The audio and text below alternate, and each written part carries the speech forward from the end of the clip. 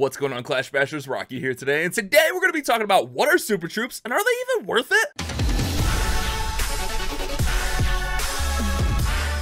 Welcome back to the channel for another episode. Today we're going to be talking all about super troops. It seems that some people don't even know what super troops are, or how to get them, or how to use them. So we're going to be covering that here today. So I had this interesting interaction with Travis here in the comment section the other day. I believe this was on the Fix That Rush video. He said, so at level 8 do the goblins just become invisible when you drop them? And I had to explain that you have to make them into super troops. And I think we forget sometimes that with Clash of Clans being a little bit of an older game, going on 9 years now, there's a lot of new players coming to the game, which is great. That means the game is healthy, but people don't really know the basics such as super troops. I'm not going to go into crazy detail about how to get every single super troop or anything like that, but we'll cover the basics about super troops and talk about if they're even worth using. Like, should you use super troops? Because they do have a cost associated with them. So the first thing you need to know is that super troops unlock at Town Hall 11. As soon as your Town Hall upgrades to Town Hall 11, there'll be a new building up here on the top left side over by the trader, and this building is going to allow you to unlock super troops. Now at Town Hall 11 you can't get every single super troop, but you'll be able to get a handful of them, and which super troops you're able to unlock is directly tied to your level of troops. So as a new Town Hall 11 you're gonna have to make some upgrades, and honestly one of the most important upgrades at Town Hall 11 is goblins, because the sneaky goblins are so great for farming. We'll talk about that a little bit later. So if memory serves me right, I believe you can get the barbarians, the archers, the goblins, and wall breakers at Town Hall 11, and the wall breakers are really nice also, but again you have to have that level 7 wall breaker. So you see right here we can't actually get this super wall breaker because our wall breaker is not upgraded, right? But if we go over to our laboratory and then we upgrade our wall breakers here with our hammer of fighting, now the super troop version will be unlocked. So that's how you do it. You literally just upgrade the troops to the proper level required. And the cool thing about super troops is even at Town Hall 11, even though you can't get them, you can try them. So even though we can't get like the super witches or whatever, we can still try them out here. That's the really cool thing. It lets you test and kind of see what you're going to get in the future with that try button. So that's a really nice thing about the super troops. But are they worth it? That's the big question. Are the super troops worth it? And there's not a direct yes or no. Unfortunately, there's not yes. Every single super troop is some super troops are worth it, some aren't. You'll notice like people using different texts. For instance, troops like the super barbarian, super giant, super archer, kind of, she's getting used a little bit. They don't really get used at all. Like they're just not really something super useful. Same with like the super Valkyrie. Now troops like the ice hound, the super witch, they'll be used here and there. You'll see a lot of super minions on defense. Inferno dragons are really powerful at like Town Hall 13. Super wizards are really nice, like especially with the invisibility spell at Town Hall 12. Town Hall 13 with the super go wee wee, and then your basics like the sneaky goblin and your super wall breaker are really gonna be the bread and butter of super troops. And what makes super troops unique is their special ability. If you see right over there, his special ability is cloak. He's invisible to defenses for the first 5 seconds. Now this does come off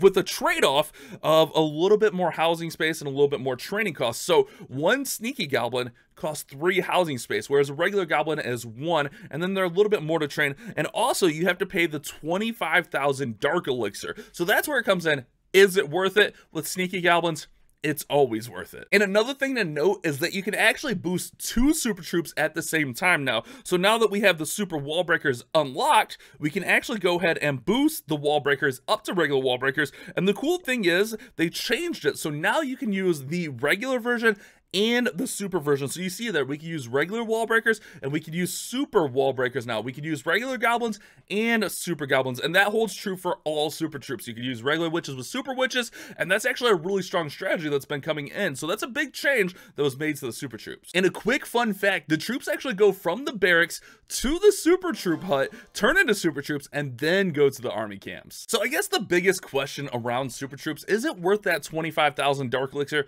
Like I said, for sneaky goblins every single time. So remember, 1 sneaky goblin is the equivalent of 3 regular goblins because it takes 3 housing space and the training costs and all that kind of stuff. But think of it as 1 sneaky goblin equal 3 regular goblins. So what we're going to do right here, and the one thing that's always a pain is like the splash damage. We're going to put in 3 regular goblins, and I'm even going to go away from the wizard tower. We'll go 1, 2, 3 right here, and we'll just see if they can get this out by themselves. With regular defenses, look at that, they can't get it. However, 1 sneaky goblin, even with the wizard tower there, 1 sneaky goblin is going to get this down by himself. And that's where the value comes in. The sneaky look, he even went over there and smacked the other one. The sneaky goblins are always going to be great because they're going to go in and one sneaky goblin will take out one gold mine or one collector. And literally all you do is you just go around the outside like this and just throw it in. With this, we would have to go probably like, what, 4 or 5 regular goblins? Now with the mortar there, that's going to be painful. But what is, yeah, 5 regular goblins just to safely get that down, but with the sneaky goblin, just one right in there. Now, we need to get into this base. Here's the difference between the wall breakers and the regular wall breakers. So with the super wall breakers, it's 4 to 1 because it's 8 housing space compared to 2. So we got to go 1, 2, 3, 4, which we should get in there. That's a pretty weak wall, and they go over there, they try to weaken the other wall. But the nice thing with this wizard tower, with wizard towers, that's what I'm trying to say. It can be a little tricky, but with the super wall breaker, you literally just throw it in, and no matter what, they're gonna blow up with their full power. They did make a change to the regular wall breakers where they're still gonna blow up even if they get destroyed. But you notice it's not the full explosion there, so you can still break a wall, but when you're really doing like powerful war attacks, especially like queen walks and stuff, the super wall breakers are gonna come in really nice. And honestly, since I usually have them boosted for war, I really like pairing them up with the sneaky goblins. So we got to get a move on here because there's only 1 minute left in this attack. Just trying to demonstrate and show you guys things. But check this out, man. If you pair up the sneaky goblins with the super wall breakers, you're just gonna have an amazing time farming. Let's just throw that in there. Let's throw this one. I'm always worried about dark elixir. That's always what I'm looking for when I'm farming. All right, let's go like that. Let's go like that. We do have this open. Let's go king, queen, warden through here. All right, nice. And then we can even get to the center of the base. Oh, this is gonna be tricky with not a lot of time. Let's go like so. All right, go, go, go. We gotta go, we gotta go, we gotta go. We don't have time, we don't have time. And then you can even make them invisible again. Oh, just kidding. We missed a little bit. All right, guys, we gotta move, we gotta move. All right, so up the middle, up the middle. And then I like to pair them with like a heal spell and a rage spell in the core of bases, just to get through there, get the dark elixir, and then we can get the town hall. It's much easier to get the town hall with the sneaky goblins. Oh no, we missed a little bit of dark elixir. Well, that's okay. You kind of get the idea that I'm getting at, right?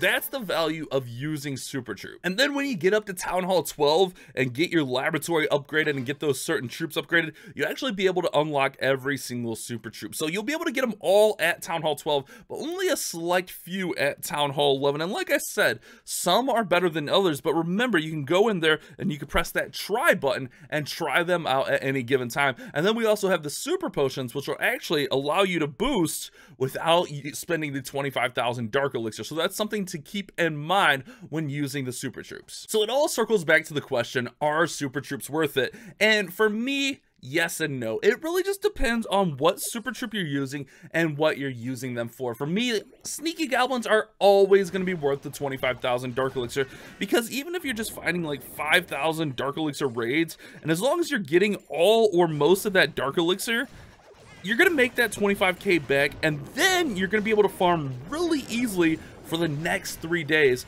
So sneaky goblins are always going to be worth it. The super wall breakers, if you're using ground attacks, they're usually going to be worth it. It really just depends on what you're doing in Clash of Clans. Not all super troops are going to be worth it, and some are going to be more worth it than others. It really just depends like how you're going to use them, what your intentions are. Are you learning attacks? Are you trying? Sometimes you will waste dark elixir with them. That's going to happen. That's a natural thing with the super troops, but you can always make it back. And the nice thing is we can make 2 troops up to super troops nowadays, which is really, really awesome. So what I'm going to do is I'm just going to use my sneaky goblins to farm out on this account and just kind of work in. And you notice 2 sneaky goblins there on the storage. Well, they're a little bit further away, but 2 to 3 is usually pretty good to take down a storage depending on location. And then we can just work through here. We could even use our super wall breaker. Like I said, if you have super wall breakers boosted up for like war attacks or whatever, use them with your sneaky goblins. And then once I have all this loot around the outside, check this out. We're just gonna send this blimp in. We're gonna go with a yeet of a blimp. All right, yeeting the blimp in, guys. Yeeting the blimp in. Check that out. Warden ability just to get the blimp in. That's a dirty play right there. Oh, that's a tornado trap. Oh, that's kind of rude, but that's fine. Don't worry about it. Check me out. We got super wall breakers, bro. That's not gonna work. That's all right. Look, we'll make it happen. We'll make it happen. All right, look. Here we go. Queen, gonna clear out a little bit of this. We just need a little bit of this cleared, Queen. All right, nice. Oh, I think it's that bow. That bow's in the way. but I do have jump spells I could have used.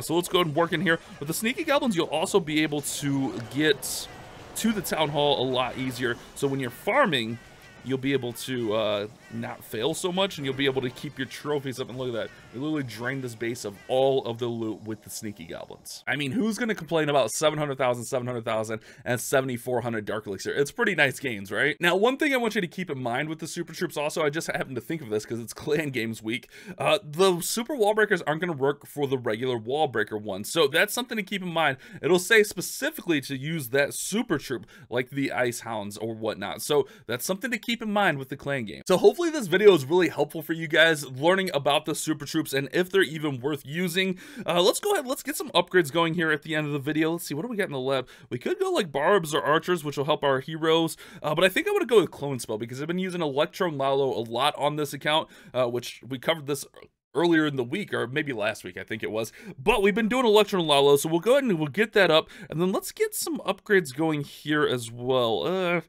Let's see, honestly, I think I want to go for value here. I think we want to get like as many of these upgraded as possible, the elixir collector. So let's get these bad boys upgraded here. Oh yeah, that's nice. And let's see, do we have something worth like 4 million? Oh, we're just short we're just short of some, but we can upgrade a bomb or something. Yeah, let's upgrade a giant bomb. That's a nice thing about having all those traps to upgrade. They're really cheap. So hopefully this video was nice for you guys. I know I had a good time making it. Shout out to Travis for bringing this to my attention, that some people just don't even know what the super troops are. Thank you guys so much for watching. You guys have a great day. Keep on clash bashing. Wow, you watched that whole video? Here's another video that YouTube thinks you'll like, and here's a playlist of similar videos.